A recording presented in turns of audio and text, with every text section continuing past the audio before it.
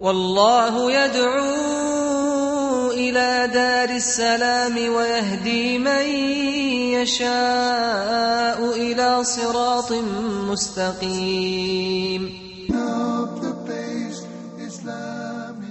Bismillah, Alhamdulillah. Welcome to this episode of the Beauties of Islam.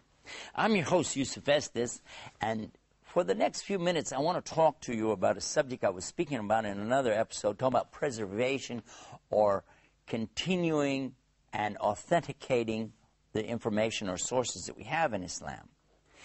I want to share with you something funny that happened to me so you can see my perspective and where I'm coming from when I talk about this topic. When I was first learning something about Islam, actually I was trying to convert a Muslim to become a Christian. This was in Texas many years ago. Bismillah. And one of the things that we did is what I just did right there. I said Bismillah. I pick up something, I start, and he'd say, well, why don't you say in the name of God before you begin? I say, what does that mean? He says, before we do anything as Muslims, we invoke the name of Allah. So if you say Bismillah, then this is good for you. I said, okay, Bismillah. Then I came to find out something amazing. He told me that in Islam, the Prophet Muhammad, peace be upon him, tells us that we get blessings for all the things that we do if we do them for Allah.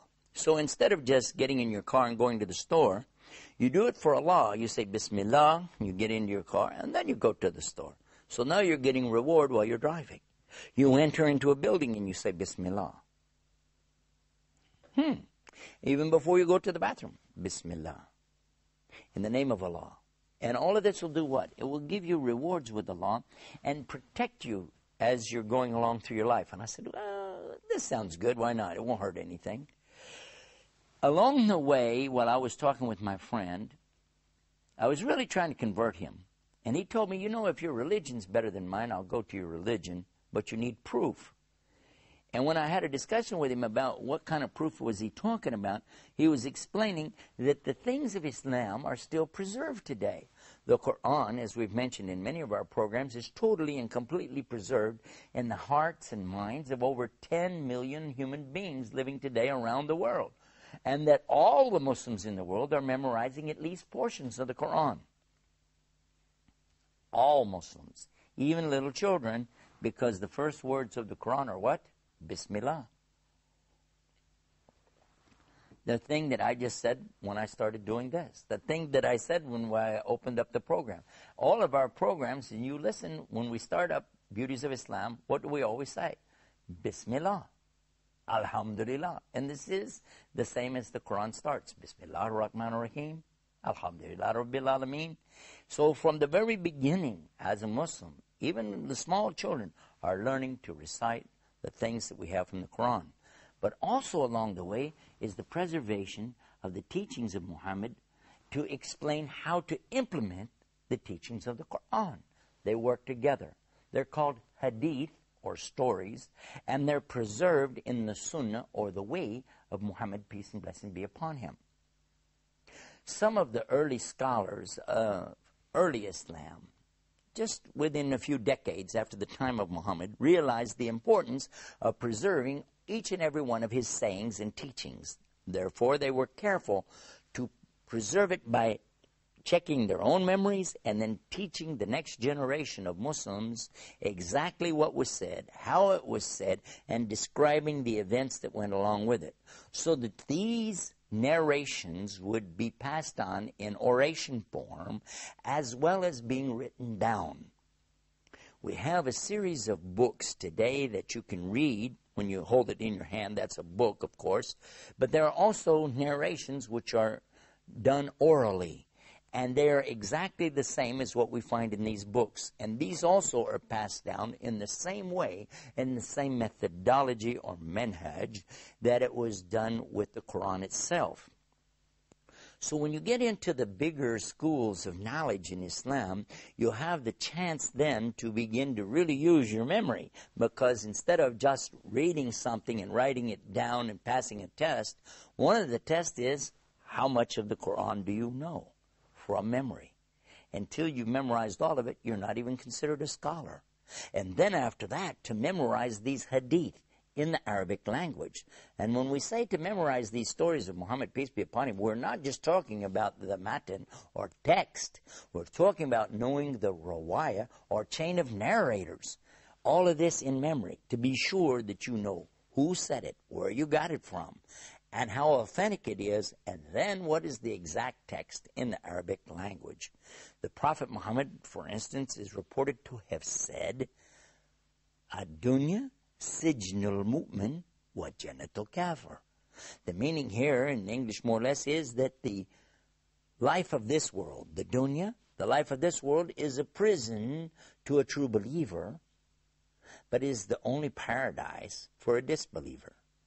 Now, do you know for sure if he really said it? Well, we do, because we can take you to the book and show you exactly where it is. And we can also take you to the scholars of memory, and they can tell you exactly how it was said even, and on what occasion, and what it referred to. Many of the teachings of the Prophet Muhammad, peace be upon him, are preserved so authentically that it leaves no doubt in the mind of the one who is studying this that for sure this must be something amazing, just as the Quran itself. There's a lot about this I want to tell you, but let's take a break. Give you time to think about what I just said. Don't go anywhere. We're going to be right back with more Beauties of Islam. Islam is keeping up the pace. Islam is for every race. Brothers and sisters, to increase your iman. خيركم من تعلم القرآن وعلمه ورتل القرآن ترتيلا. Learning how to recite the Quran properly, learning the meaning of what we recite, including the ahkam from the verses which we recite, trying to implement what we learn in our daily life. We'll listen to the participants and the guests. We'll take your phone calls. We're going to recite live. We'll listen to your recitation and we'll correct it according to the rules and regulations which we'll state in each episode. Now your dream will come true.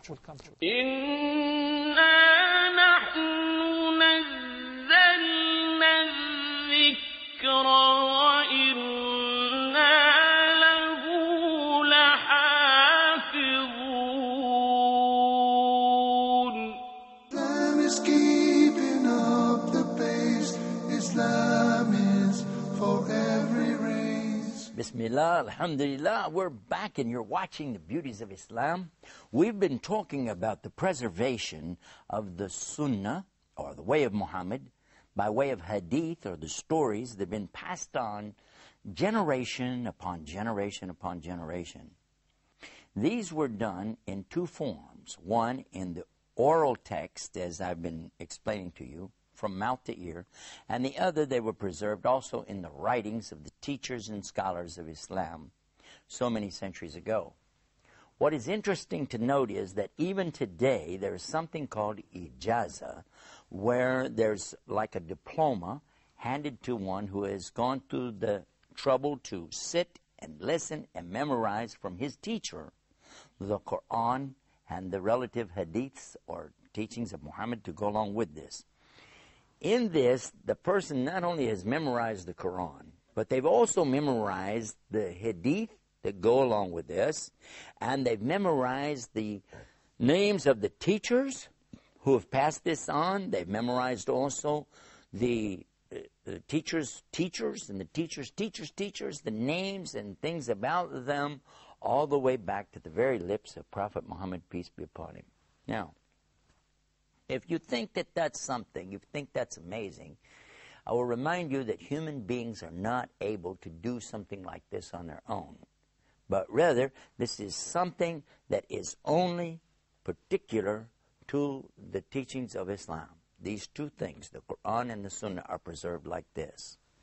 If you consider, for instance, in literature, the famous works called the Iliad and the Odyssey, which are very much attributed to one called Homer. In fact, if you study literature, you'll find that he's not really the author of these great works, but rather it's something produced by his students who said that basically he would have said it this way. He would have written it this way because they knew him and they knew his style. It was also something very acceptable, even at the time of Jesus, peace be upon him, for someone to take it upon themselves to write something down and then say that it came from the prophet Moses or the prophet Abraham or the prophet Enoch and so on. What they did was to write in the spirit of that person and then attribute it to them. Now, this would not be anything different than what we find today. If I were, for instance, to go to a place where Abraham Lincoln grew up and walk around and see what it was like, imagine his place of birth, the place is still preserved there, and read some of the documents that he had written, and then on my own begin to describe something out and say, you know, this is something he probably would have said, and this is the style he would have said it in, and then sign it Abraham Lincoln. And then say, you know, I was writing in the spirit of Abraham Lincoln.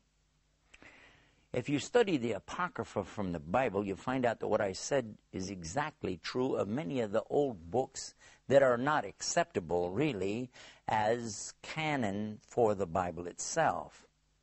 Whether you're a Catholic or an Orthodox or a Protestant Christian, you'll know that there are books that are still not part of the Bible even today. They're called Apocrypha. And if you check it out, you'll find that that's how these books were written. I'm sure people meant well. There's no doubt about that. And they said they wrote it in the spirit of a particular prophet, or they wrote it in the spirit of God, or they wrote it in the spirit of something. But after checking it out, a lot of those who authenticated the various different Bibles decided to leave those out. Even at the time of the Protestant Reformation, there were books being tossed out of the Bible by some of the scholars saying they weren't authentic enough and they weren't really testable. And they didn't fit with the canon at that time, and they also didn't go along with some of the teachings they had. So the Orthodox Bible having 78 books is totally different than the Catholic Bible having only 73 books, which is again even different from the Protestant Bible, the very famous King James Version, which has only 66 books in it. All of them are very similar, and this is not the point here, but what we're trying to say is that none of them are exact. What we do know, though, is that the teachings of Muhammad, peace be upon him, and the teachings from the Quran not only work together, are homogeneous, that flowed well together, but they're exactly preserved today and understood in the exact style of Arabic language called Fusha. This classical Arabic is still available to learn today, and you can hear the sound exactly as it came. This is not true of other ancient texts. For instance, the Koine Greek, we were talking about Homer's Iliad and the Odyssey. You can't find that today in the exact pronunciation because the language is no longer spoken. The same would be true about the ancient Hebrew, the ancient Aramaic, and also the Koine Greek of the time of Jesus, peace be upon him. So what's nice really here is that Allah has preserved both the Quran and the Sunnah of Muhammad without question. We can easily say that this is right and attest to the fact that the Quran and the Sunnah have been totally and completely preserved by our Lord, Allah subhanahu wa ta'ala. Amazing? Yeah, it's amazing. That's why it's called Mu'ajiza. Mu'ajiza means miracle, and this is one of the miracles of Islam, and certainly one of the beauties of Islam. For more, visit our website, beautiesofislam.com. Until next time, peace. Salam alaikum.